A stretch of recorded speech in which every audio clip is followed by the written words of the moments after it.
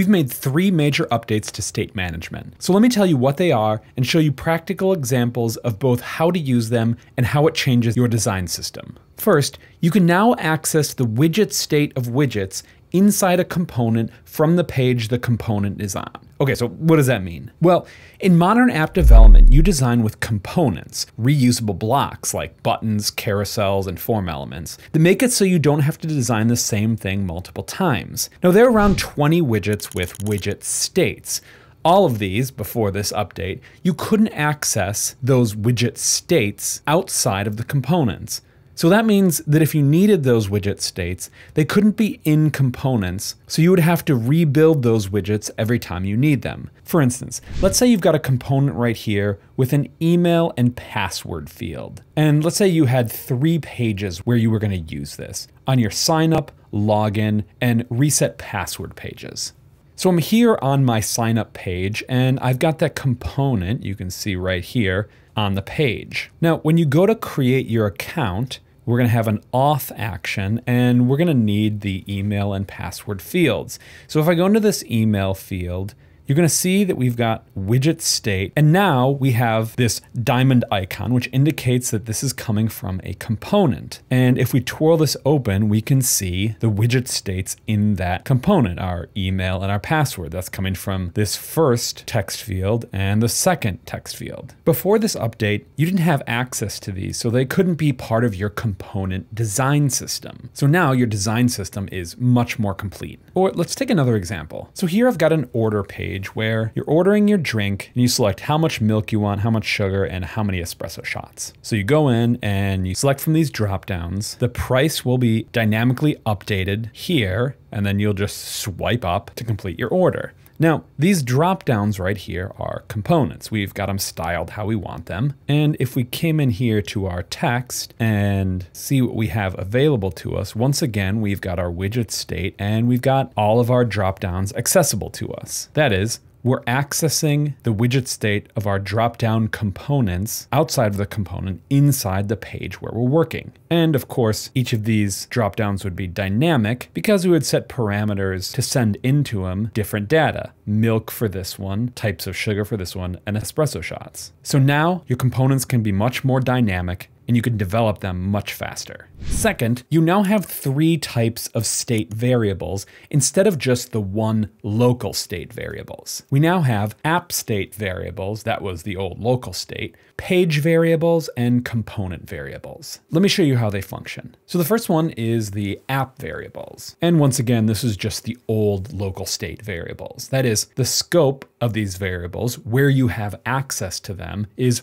anywhere in your app. But the 2 additional ones we've added are page variables, and these will be accessible only on the page on which you set them up. And finally, component variables. And the scope of these are only inside the components where you declare them. This allows you to define variables only in the scope where it's necessary, not polluting the global scope and handling state cleanly and efficiently. This means that in larger or more complex apps, you won't have like a million local state variables that you have to look through. Let me show you a few examples. Here, I've got a component that's a text field input. You would use these on a form. This is where a user puts in information. And here, I'm using 2 component state variables to handle validation. That is, when whatever the user types in doesn't pass whatever rules I've set up for a valid input, I'm gonna change the style, a red border around this. And I'm handling this through these local state variables. Now, this is a small little function, and it would be annoying to have these 2 variables in my app state right here, because all they're doing is handling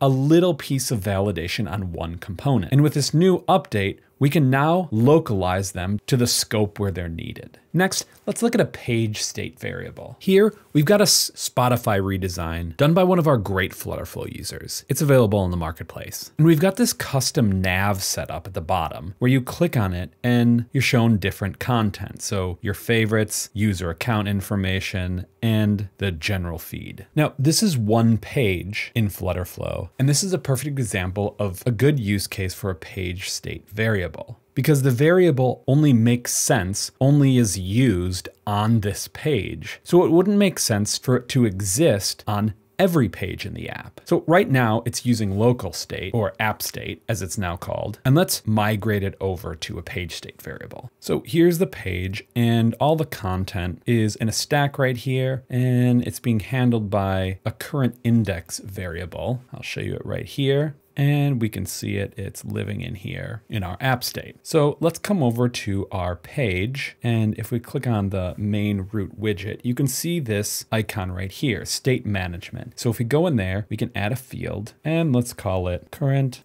page index. And we'll set it to an integer and set our initial value to 0 because we want the first option to show up. Let's confirm that.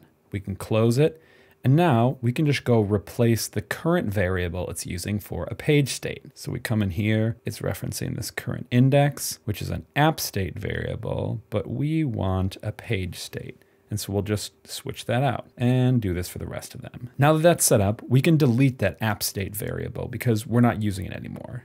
There are a couple other places where this variable would have to be changed, but it's the same as these. And that's how easy it is to switch out your variables for ones in a better scope. Third, we've separated out pages and widgets into a model class and a widget class that makes the code much more accessible. So let's go into code view. And you can see we've got this tab now available where we can select whether we want it to render the widget or the model code. And when you copy it, it'll copy whichever is selected. Let us know if you have any questions about these new state management upgrades, and send us a link if you're building something cool. As always, leave any questions or comments below, and we'll see you in the next video.